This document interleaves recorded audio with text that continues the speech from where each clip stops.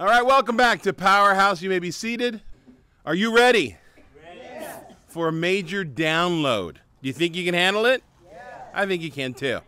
We are currently in the middle of pursuing ways in which we can shift the atmosphere and position ourselves to move in a supernatural, miraculous way.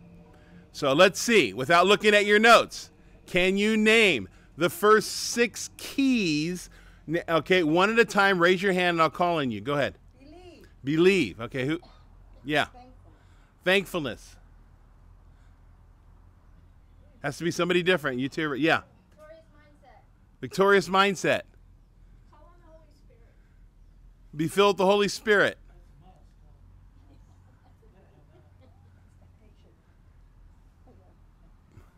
Oh, you already asked. You okay, but okay. So, yeah, no, that's not yet. 2 more. You got it. Expectation. And what's that other one? I don't even remember which one we. Manifesting the Spirit. Yeah. So which one, by the number on your hand, which one did you focus on last week? Put your numbers up.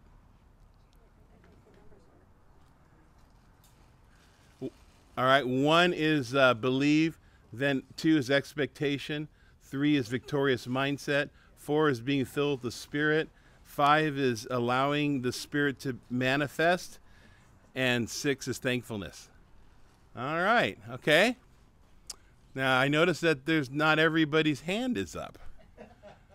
Now, just so you know, my intention is not to bring shame or guilt upon you by asking that question. My intention by asking you which one did you focus on was to show you how all this works. We must be intentional in order to accomplish things in our life. At this point in the game, I think that having a reason to be intentional is more important than the actual keys. Without a good reason, nothing happens. Because we only do things if we have a good reason to do it, right? So I am going to lay out for us an even gooder reason today. Right? That's right, because it gets gooder and gooder in the Lord. Lousy grammar, great theology. All right. So you ready? Here we go. Now let me start off with clearly stating what we have become as a Powerhouse family. Powerhouse SanPedro is not your down-the-street, ordinary local neighborhood church. Powerhouse SanPedro is a spiritual training hub geared to expanding our thinking toward God to fully grasp what God has given us. In that, we are equipping and empowering individuals with the power that comes from our Creator. We are not an ordinary church. Now, why do I keep saying that? I say that because the term church in our culture has been lost in translation. Our cultural translation for church is so far away from the original meaning. There have been so many misinterpretations that have painted the wrong picture of who God is, in that the true picture of the church has been lost. I think that people have misrepresented the church. As a result, people have been hurt, confused, and misled. Today, in many ways, the church is nothing like what Jesus originally established. For one, the church was always to primarily be individuals that housed the presence of God, not a building where the power of God resides. Our culture has so redefined what church means and is. For example, people have been taught that the one who hears from God is called the leader or the pastor or the priest. But rather, the ones that hear from God are called the church. This is not a Moses and the children of Israel scenario anymore. All the church is capable and intended to hear from God. The pastor shepherds, the teacher teaches, the evangelist evangelize, the prophet prophesies, etc., etc. The primary focus of today's church people seems to be to study the Bible. Hence, many Bible studies. Now, don't get me wrong, I'm not against Bible studies. It's just that most church people today don't know why they're studying the Bible. The best answer that a church person can come up with as to why they study is to know more about God. And that's it. But why? Why know more about God? We seem to be striving to know more about God, and so the more we know, we think, the closer we get. That's not true. Some church people might go as far as to say that they are studying to know more about God so that they can have a deeper relationship with God. Doesn't that sound good? But what does that mean? It sounds good, but what does it mean? You think about it, a deeper relationship with God. How do you define that? That's just a good answer that we have. Our relationship with God expands and grows when we put into action what we learn. That's how it grows. That's how we become closer, by partnering in interaction when interaction happens with the Holy Spirit. The true church was never meant to simply be a building that we go to. So how do we know where the true church is? How do we know who the true church is? The church, or the true church, are those that can bind the devil, cast him out, and take authority over wickedness. Right? Instead, we have buildings with crosses and turn them into seeker-sensitive or seeker-friendly centers with the primary goal of making people happy and comfortable. Now, what do I mean by seeker-friendly? That's a term that became a priority in the church at large a few decades ago.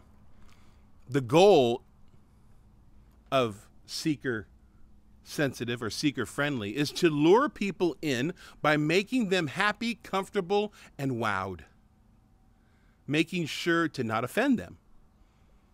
And then the church has tried to keep those people in attendance with entertainment, non-offensive teaching, coffee, donuts, sprinkled with every kind of ministry and program that can make them better, because everybody wants to be better. Now, the problem with that is God doesn't want to make people better. That's the problem.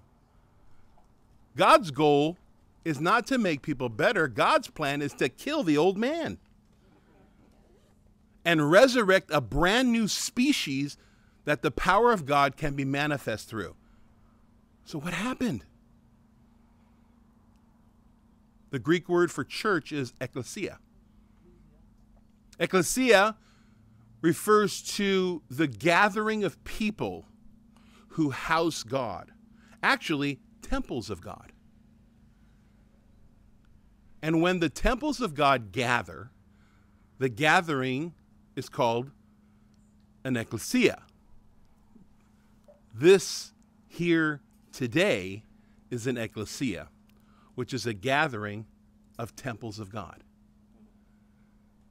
If you're with us by video or online, as you can see, this is not a stage set with trees and fans blowing to make it look like we're outside. We are actually outside at a residence in a neighborhood.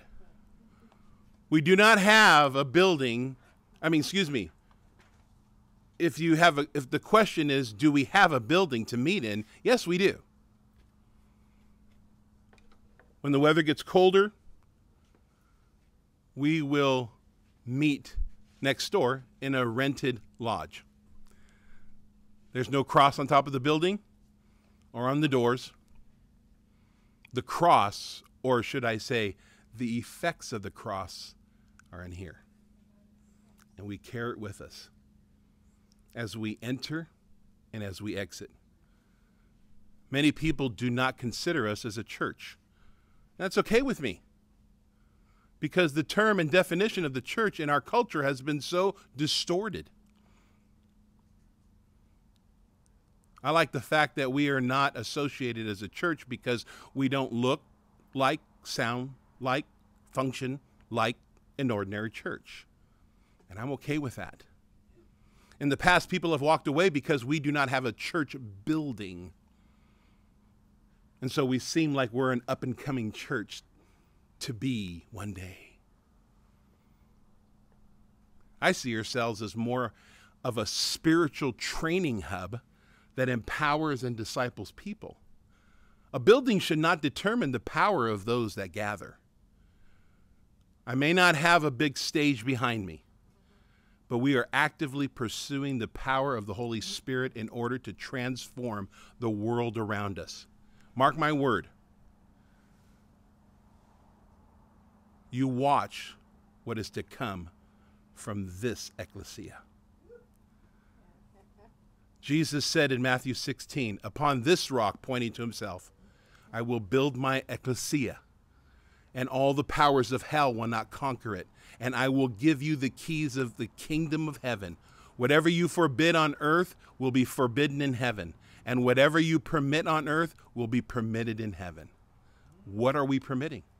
What are we forbidding? And this is another reason we are learning to shift the atmosphere around us. I mentioned earlier that we rent from a lodge to meet in during hot weather or cold weather or whenever we want. That lodge is a Masonic lodge. Dun, dun, dun. When we started to meet in this place, we needed to shift the atmosphere. And we did. We have experienced the amazing presence of God in that place, but that's not enough. We want to learn how to shift the atmosphere everywhere we go, individually and as an ecclesia.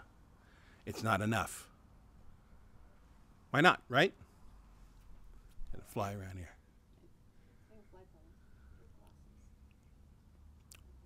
What is the church for? Are we just here to study?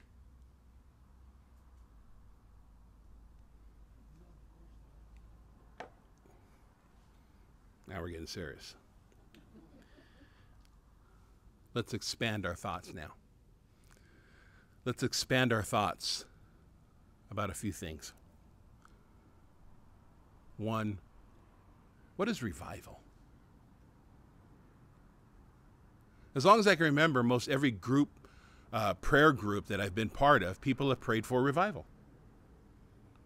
I noticed in these prayer meetings that when people prayed for revival, that most everyone would say in hearty amen. I noticed through time that what most church people pray for is revival. What does that mean? Revival. I looked it up. An act of reviving. The state of being revived. When someone is revived, that implies that they were unresponsive or asleep. That means that the church has been asleep. Because revival starts in the church, in the ecclesia. The prayer for the world is repentance. The prayer for the church is revival. You still with me? So if the church is asleep, then the church has been praying or dreaming of waking up. And all that, and all that's going on right now in this world, who is responsible? You thought about that? Well, God, I mean, he's the most powerful. Is it really? Who's responsible? The politicians? Who's responsible? The internet? Who's responsible? Social media? Who's responsible? The president? Who's responsible? A political party? Jesus said that The ecclesia is the salt of the earth. We are the ones that preserve. We are the light of the world. We are the ones that are responsible. And along with those prayers of revival, I have always heard 2 Chronicles 7:14. Then if my people who are called by my name will humble themselves and pray and seek my face and turn from their wicked ways, I will hear from heaven and will forgive their sins and restore or heal their land. Why are the people of God blaming politicians for what is going on in the world when all along it's on us? It reminds me of the story of a man who had this huge mustache. And one day he was eating some Limburger cheese. From what I hear, it's the worst smelling odor of any cheeses. I guess you could say it's cheesy, or that was cheesy. And after eating this cheese, he began to sniff. And he said, stinks in here. So he moved to the other room to get away from the smell. And he goes, stinks in here too. So then he goes outside to get some fresh air. Then he starts going, it stinks out here too. The whole world stinks. When all the time it was right under his nose. The stink was under his nose the whole time. For the past decades, the seeker-sensitive church has been worried about losing people, so much that it developed an expertise in catering to people's needs, or should I say wants. It's been right under our nose. People have come to the church to see and experience the power of God, and all they got for the most part was a visitor packet, maybe a mug, and an invitation to a new beginners class. Now don't get me wrong, a visitor's packet's good, especially if you're a visitor. Mugs are fun. New beginners class can be great, a great introductory to a life of freedom and power. But is that what's happening in that class? I'm going to say yes in some places and no in others. In too many churches, it's a visitor's card followed by a standard letter. And don't get me wrong, I don't think that's bad. My point is, what are we teaching people about who church is? I didn't say what church is. I said who church is. The church has been given the keys of heaven. We have been given the keys of heaven. What are we doing with those keys? Some of us have some really nice keychains. Have you noticed that people are not impressed with church anymore? They get tired of hearing what they should do or what they shouldn't do. There's only one thing at this point that will catch their attention. It's the revealing of the miraculous power of God. No coffee, no donuts can top that. Instead, the church has been trying to cover up the miraculous because it's controversial. You see, words just don't cut it anymore. Sermons are not cutting it anymore. Teachings are not cutting it anymore. Action is now required. So let's go back to that term revival. When the shutdown happened last year, the people of God were trying to make sense of what was going on. Some said that the shutdown was the enemy. Some felt as though the shutdown was an awakening for the church. What do you feel? I heard it put this way. What happened to the church, the ecclesia, was that the church was sound asleep. And while the church was sound asleep, the enemy came in and tried to smother it to death.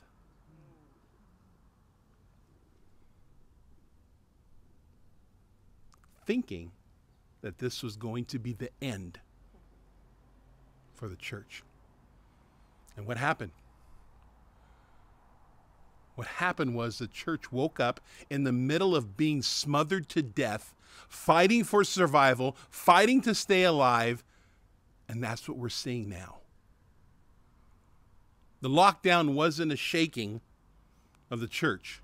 The lockdown caught the church sleeping, and the enemy tried to kill it in its sleep. The church has been awakened, fighting for survival. Imagine you laying asleep and somebody comes and puts a pillow over your face. You would wake up. Fighting for your life. That's what I think happened to the church. The enemy really thought that he caught the church for a final time, and he meant to destroy it. But we woke up in the middle of being smothered to death. What now? It's time for the people of God to stand up. We're awake now. That prayer for revival, oh, we've been revived. And now it's time to act. Not with just words, but with miraculous, supernatural, powerful acts of God. And this is why we are equipping ourselves with an action of conquering things, shifting atmospheres. Conquering means take control of what's there. This is why we are gathering information on how to shift the atmosphere. It's time to step up and take control of the situations. These 10 keys are positioning ourselves to be precise and powerful with what is already in us. Now, let me take it even further. You ready? Yeah. Of why these 10 keys are essential for such a time as this. I have some thoughts on what's happening right now in our world. There comes a time when we must think for ourselves and not let others think for us. Right now, we are in a season that seems to be a COVID takeover. What does that mean? For the first time in the history of our nation, our rights, our right to choose, is wanting to be taken away. But why is that? We're not experiencing a plague where people are dying on the streets with infection, where the homeless are being wiped out with death because of a virus, where the dead are being piled in the streets. What's interesting is that there are nearly the same amount of deaths last year as has been every year.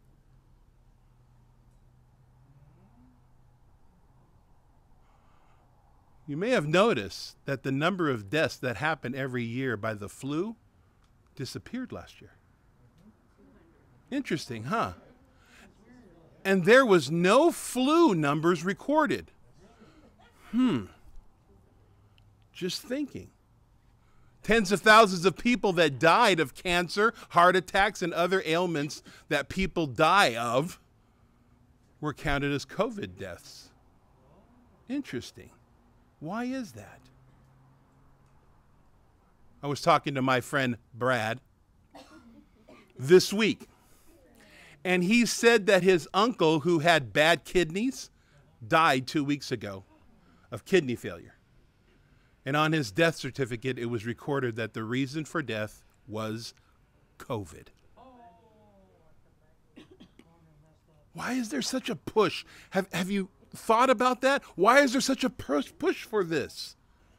Why is there such a push for the death reason being this?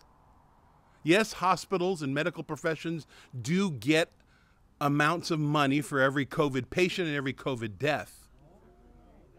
See, but there's something fishy. Think. Not just what people have told you, but think. People in my own family have come down with COVID. My extended family. And particularly one got it pretty bad. They were eventually given a medication called ivermectin. And within 24 hours, they were good. And the one that had it really bad eventually was given ivermectin, and within a few days, he was fine.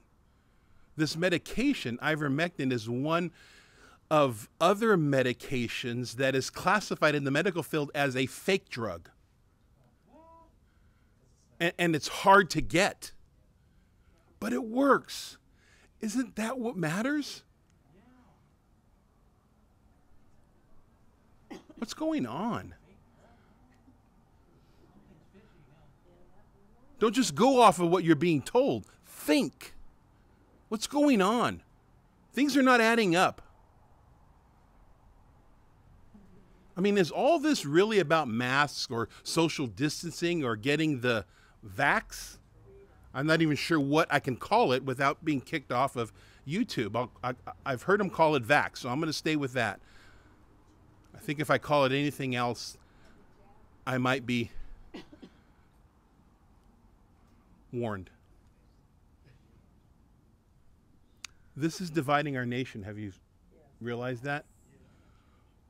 The best way to defeat your enemy is to divide and conquer. Interesting, huh? What's going on? Is it about politics? Is it about the medical profession? People even are wondering if the vax has ties to the mark of the beast. What's the mark of the beast? Well, in Revelation 13:16, it talks about the mark of the beast, and it says that he causes all the small and the great and the rich and the poor and the free men and the slaves to be given a mark on their right hand or on their foreheads, and he provides that no one will be able to buy or sell except the one who has the mark, either the name of the beast or the number of his name. Interesting. I've been asked. People have asked me, is this vax part of the mark of the beast? Interesting. Are we in the end times now? Yes. What's going on? What does all this mean?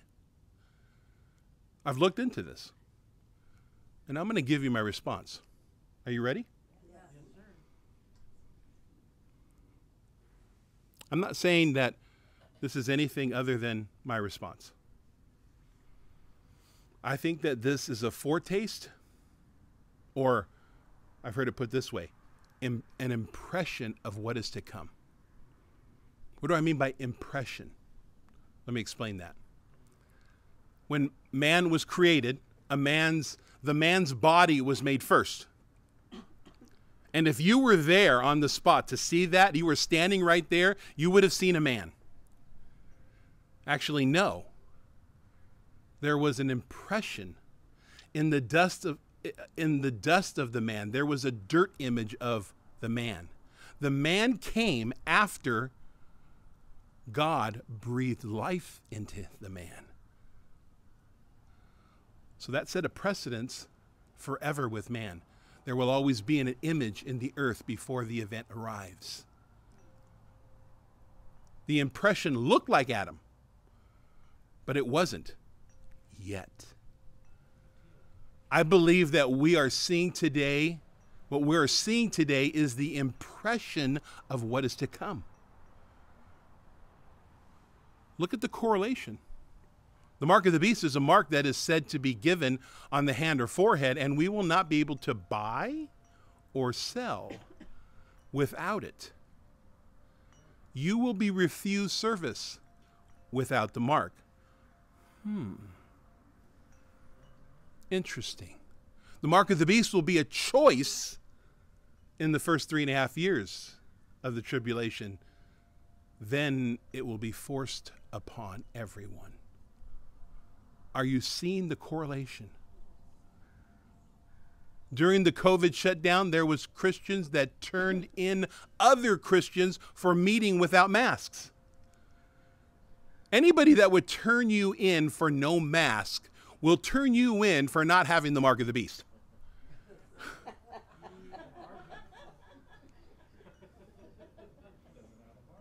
I see all this as a trial run. 9/11 wasn't the end. The earthquakes, the rumors of wars, the national disasters, and COVID pandemic isn't the end. What's going on? This isn't the end. I see this as impressions of what is coming. This is the impression of the end that will come. Can you see the impression? One of the names of and descriptions of Satan is the deceiver. The Bible says that in the end times, the very elect will be deceived. How can that happen? The very elect, I mean, the people that are of God will be deceived? How can that happen? There is about to be a great deception in the world, and it's going to fool the very elect. So think with me. How do you fool the very elect? How do you deceive the people of God? The very elect will be fooled when they think the voice of the devil is the voice of God. Think about it. How else would you fool? The elect will say things like this, but God told me. It sounded like God. It felt like God. That is the nature of deception. It sounds like, it looks like, it feels like, it even seems like it's for good because good people are in favor of it. And so if they are doing it, then it must be good. That is the nature of deception. We are being prepared for a great deception. A counterfeit looks like, smells like, seems like, but isn't the real deal. When people are being trained to spot counterfeits, they are taught to use multiple ways of detecting, depending on how good the counterfeit is. Sometimes the normal ways of detecting may not always work. And so new ways of detecting are always instructed and taught because of the upgrades of counterfeits.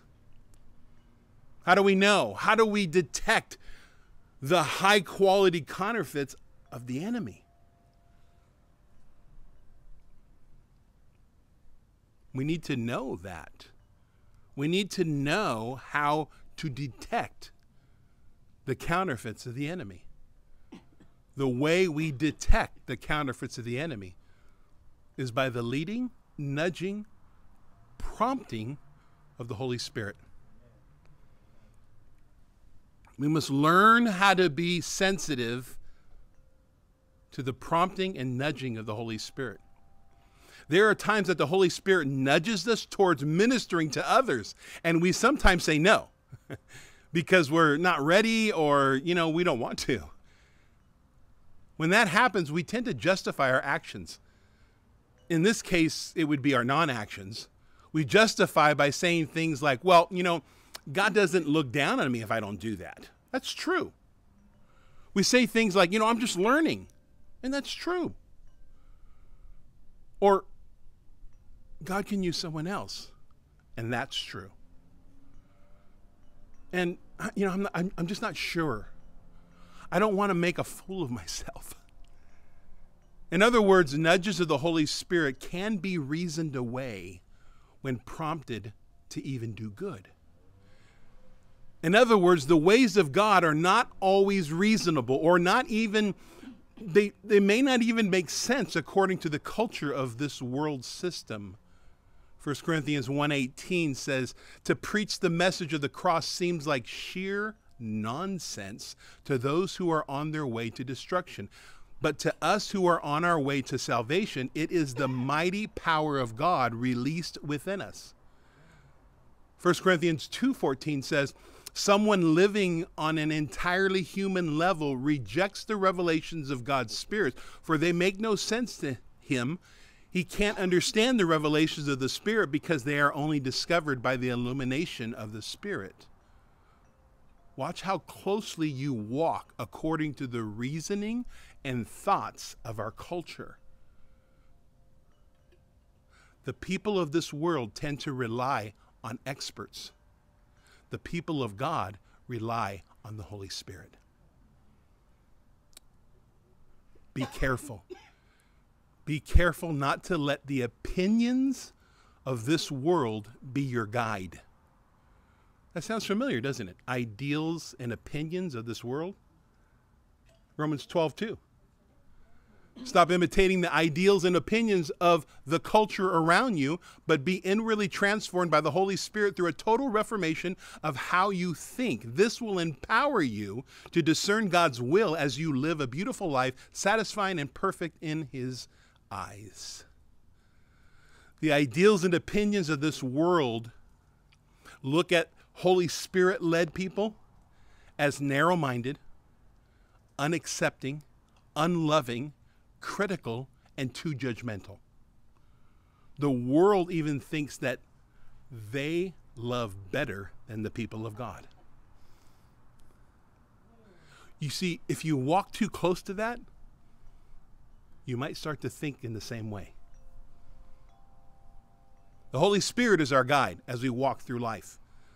This is why the Bible says in Romans 8:14, for all who are led by the Spirit of God are children of God.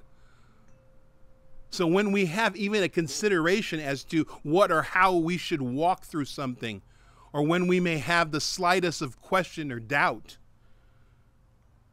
don't just rely on what worked last time.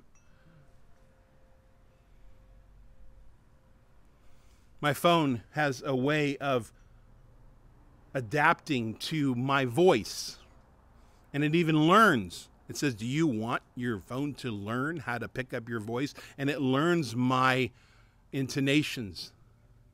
The enemy learns our patterns and watches what we get comfortable with. When the slightest of question or doubt happens, get counsel from trusted followers of God, not just good people. Proverbs 12:15 says, the way of a fool is right in his own eyes, but a wise man is he who listens to counsel.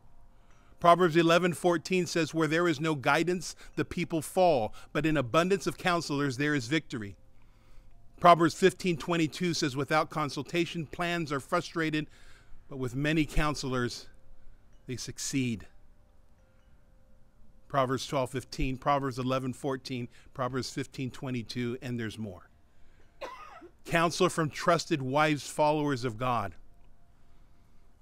The world has a way of seeking advice from those only that will confirm the way they think. And they don't even want to hear the other side. Have you noticed that? People will even take verses out of context to confirm that what they are doing is right. Be careful. Be careful. There is coming a time where the body of Christ will need to take a stand on many different levels and on many different issues. Well, how would we know where to stand? The Holy Spirit will direct you and confirm it on many levels if you're listening. If the worldviews were opposite of Jesus, even to the point of hating him, why do you think they will treat you any different? We all want to be liked, but be careful. Don't become a seeker-sensitive person where you are seeking the favor of people more than doing what is right for the moment. Taking a stand means not just going along with what sounds good. As for the vax, I think that it's a personal decision. I'm not saying that it's evil, but do you see the impression? I don't know what's in the vax. I don't have that information. I don't know if anybody does fully. It's a quandary. It's something very interesting. Something's fishy about it. I don't know what it is, but I do see the impression. Can you see how the entire world can be forced to do something? Can you see it now? I never could see that before in my lifetime. How can you force the whole world to do something? That's impossible. I don't think that's impossible anymore. With the reasoning of it being best for everyone.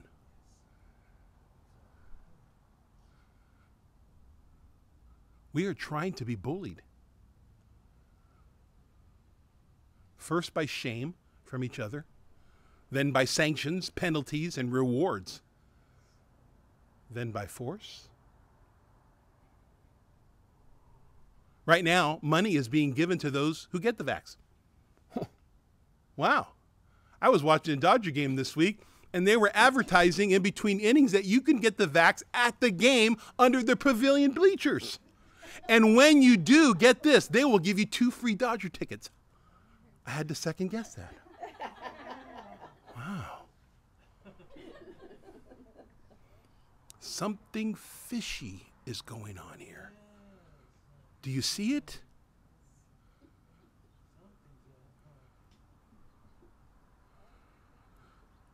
Did you know that there are polls and petitions that people have signed in favor of imprisoning those who do not get the vax? That's ridiculous, right? I mean, people wouldn't think like that, right? Our nation is on the cusp of bypassing our own constitutional rights to make something happen. What's going on? Are we coming to a point where our choice is being taken away? But why? Why is this?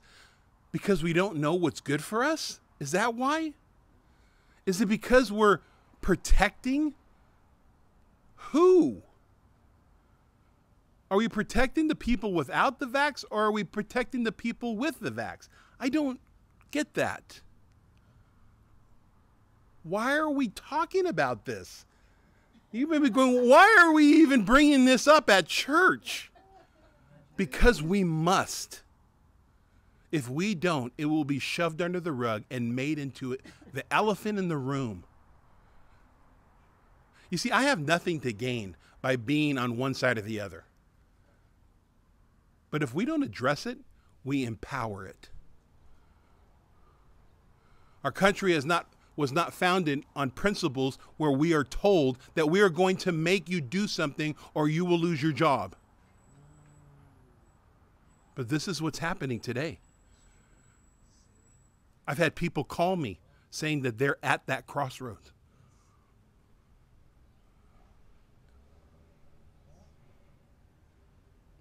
There will come a time where you will need to decide whether your job is more important than being dictated as to what you must do.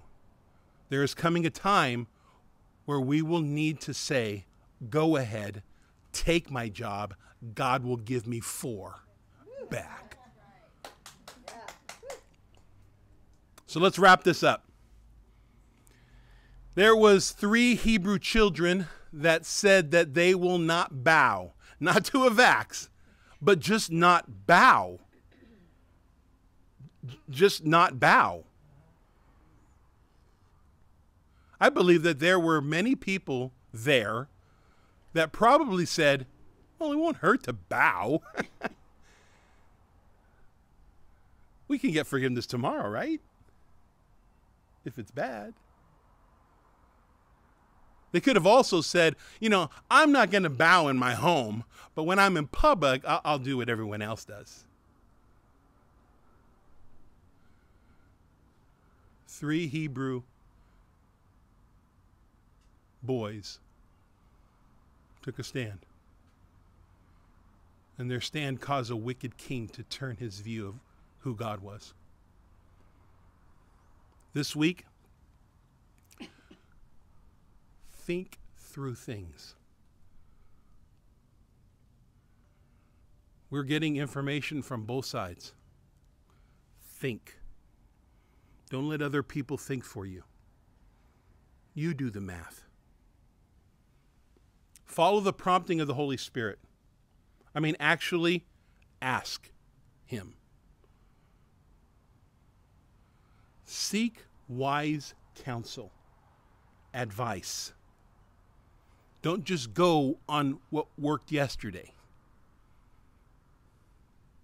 We have an enemy. He's cunning. And now that we, the church, are awake, it's time to start taking control of situations and get ready to move with the supernatural, miraculous power of the Holy Spirit. That's why we're learning to shift atmospheres. It's time to position ourselves with the keys of the kingdom, with intention to use them. Choose to believe in the truth with expectation. Walk about your day with a victorious mindset, being filled with the Holy Spirit as your strength and guide, displaying the fruits of the Spirit you already have in you, and do all this with the momentum of being thankful. And did you know that this week is going to be spectacular? So get ready for it. And when spectacular happens, let me know.